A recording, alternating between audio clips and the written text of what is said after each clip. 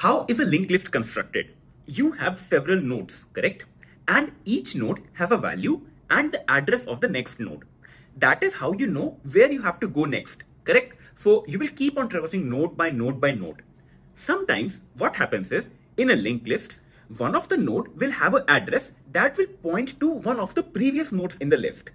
So now think what will happen. As you will traverse this list, you will enter a loop and this will keep on happening infinite number of times. Correct? That is a loop in a linked list and you can say that this is a cycle. So in this problem statement, you are given a linked list and you have to detect the cycle. So what can you do about it? Hello friends, welcome back to my channel. First, I will explain the problem statement and we'll look at some sample test cases. Going forward, we are going to see the brute force approach and see why that is not desirable. Going forward, I will show you a demo and then tell you how you can come up with an efficient approach. After that, we will also do a dry run of the code so that you can understand and visualize how all of this is actually working in action. Without further ado, let's get started. Okay, so let us first make sure that we understand the problem statement correctly. And what could be a better way to understand the given sample test cases? Let us look at our test case number 1. This is a sample of a very general linked list that you guys have must seen, right? So what happens when you try to traverse this list? You start from the head pointer, then go to the next pointer, then do a next again, then do a next again, then you do a next again, and you reach null ultimately, right? And this is where you stop. So this list doesn't have any cycle. So you simply print out no on the screen. But what happens when a list has a cycle? To understand this, let us look at our test case number 2. How do you start traversing this list? You start from the head pointer, right? So you traverse the head pointer, then you do a next to reach the next one, you do a next again, and then you do a next to reach the next pointer, a next again, right? Now look at the last node that we have reached. You don't see a null over here, right? But instead, what happens when you do a next again? So this last pointer will take you back to one of the internal nodes in a linked list, correct? Now, once you do a next, what will happen is you will reach one of the internal pointers, right? And you have landed at one of the nodes originally traversed. What happens when you do a next again? You reach the next node, a next again, and you reach the next node. Once again, when you do a next, you will reach back the original node, right? So what is happening? You are stuck in a cycle, right? This loop will go on and on. And hence, this list has a cycle. So what you need to tell in this problem simply is, if you have a cycle, just answer yes. And if you don't have a cycle, just answer no. So if the problem statement is now clear to you, feel free to try it out on your own. Otherwise, let us look at some innovative ways to solve this problem. Okay, so let us try to simplify and understand the problem once again. You have this sample linked list in front of you that has a loop, right? What is the most basic solution that comes to your mind? One thing you can do is you can start to traverse it. So you get the value 4, then 8, then 15, then 16, then 23, then 42, and you see ultimately 16 again, right? So one solution that pops away straight in my mind is that, okay, I will try to traverse the list, and as soon as I see a duplicate value, this has a loop, right? So what happens in that case? You create a hash table and you will try to insert all of these values, right? So let me try to quickly create a hash table. Now, what you do is you start traversing this list and keep on adding elements in the hash table if they don't exist. If they exist, you already found a loop, correct? So you see 4, it's not present, so you add it. Next, you see 8, it's not present, so you add it. Next is 15, not present, so you add it. Then 16, then 23, and then 42. So all of these elements will get added to your hash table. Now, as soon as you do a next, you will reach the element 16, right? And then you look up your hash table again. You see that 16 is already present. And hence, this value is repeated. So it could be a loop, right? And you can say that yes, a loop exists. But this solution will fail if you have a list that has duplicates like this. You can see that in this list, the element 4 is repeated, right? So what will happen if you would try to create a hash table once again? You see the value 4, it's not present, so you add it. You see the value 8, it's not present, so you add it. Next, you see the value 4 again. You see that the value is present in the hash table, right? So, does that mean this list has a loop? No, right? This list does not have a loop. So, this method will fail if your linked list has duplicates. A hash table is usually helpful if you can identify some unique value to work with. So, in this case, instead of the value of the nodes, what you can do is you can store the addresses of the nodes in your hash table. For example, an address looks like 0x005, then 0x015, something like this. It is random in the memory, but it is guaranteed that they all will be unique. So instead of adding all of these values, what you can do is you can add all of these addresses to your hash table. So then your hash table will look something like this, correct? And the logic of determining a duplicate still applies, right? Because if you would check the address now, one of these addresses could be repeated, and that would mean that a cycle exists in a list. And this will also take care of the case when your list has duplicates, because even though this value 4 is same, the addresses of this node and this node are very different.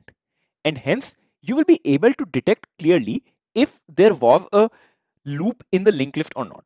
Now, this method works perfectly and it will give you a correct solution every time.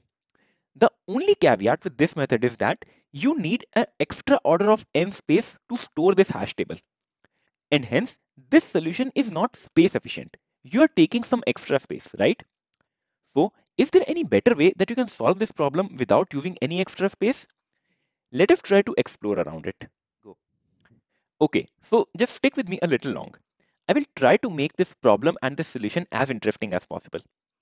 This is a racetrack and you see a tortoise and a rabbit running on it, right? And these are the starting positions of the rabbit and tortoise. Now let us assume that this rabbit is running at a speed of 10, correct? And this tortoise is also running at a speed of 10. So if these are their starting positions, would you ever think that they will catch up? No, right? Because in the time the rabbit moves over here, the tortoise will move this distance, correct? And when the rabbit moves over here, the tortoise will also move some distance. Since they both are moving at the same speed, they will never meet, right? If the initial distance was 5 kilometers between them, this distance will remain same throughout the track, right? So let us try to change things a little bit. Instead of rabbit moving at the speed of 10, let us say the rabbit is moving at a speed of 20. That means the rabbit is moving at a double speed. So what happens now? In some time, when the tortoise has moved a distance x, the rabbit is going at a double speed, right? So the rabbit will have covered a distance 2x. In some time, when the tortoise has moved a distance x again, the rabbit will have covered even more distance, right? He will cover a distance of 2x. So what does that tell you? The tortoise is moving at a slow speed and the rabbit is moving at a faster speed, right? So what will happen is sometime in the future, the tortoise will move over here and the rabbit will have already completed this much distance, right? If they go on moving, what will happen? Eventually, this rabbit and tortoise will meet at some position, right? So just try to think this concept in mind.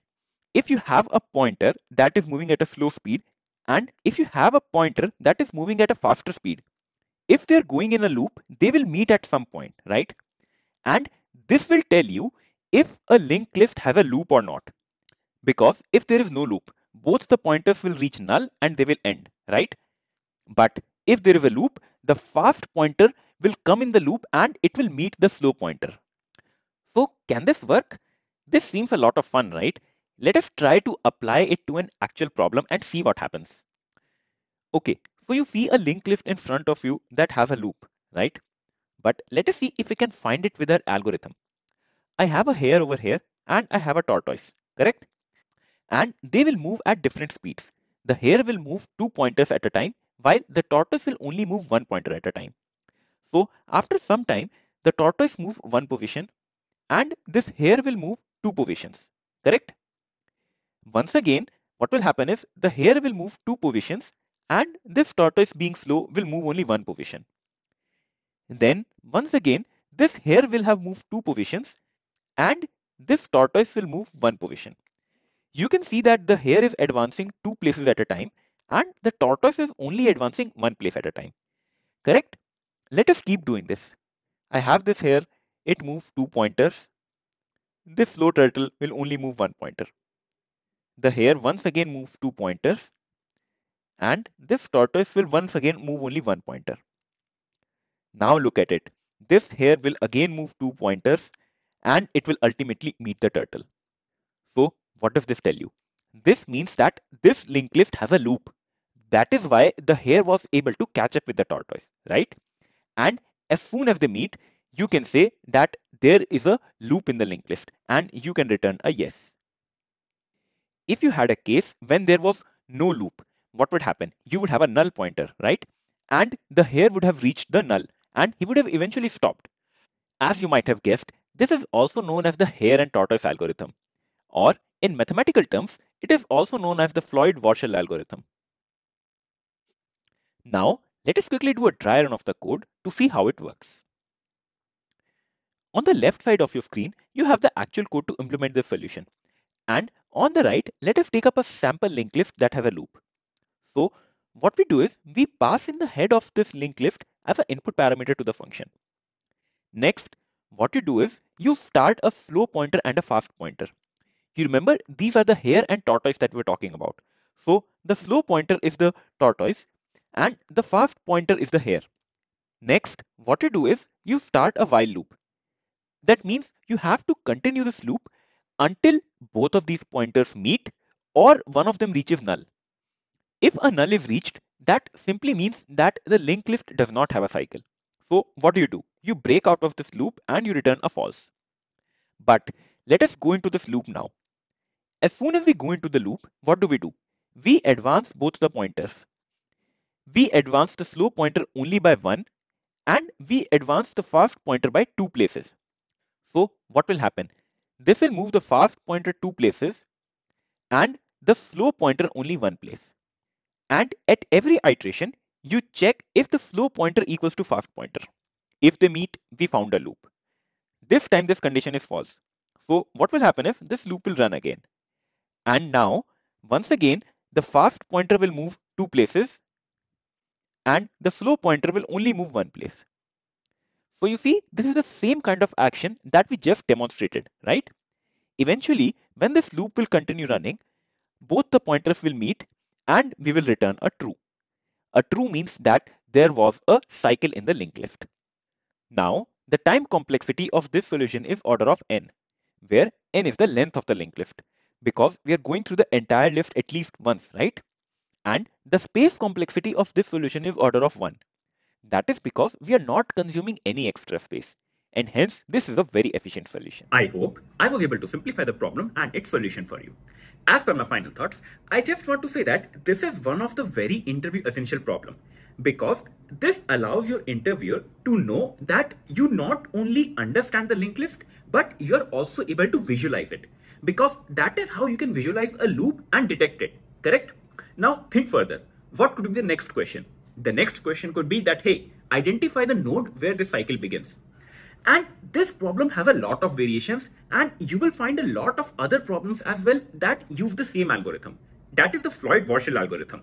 So if you have found any other such problems, do tell me in the comment section below, and it will be helpful for anyone else also who is watching this video. Also, if you have followed any doubts, do mention me and I will be happy to help you out. As a reminder, if you found this video helpful, please do consider subscribing to my channel and share this video with your friends. This motivates me to make more and more such videos where I can simplify programming for you. Also, let me know what other problems do you want me to solve next. Until then, see ya.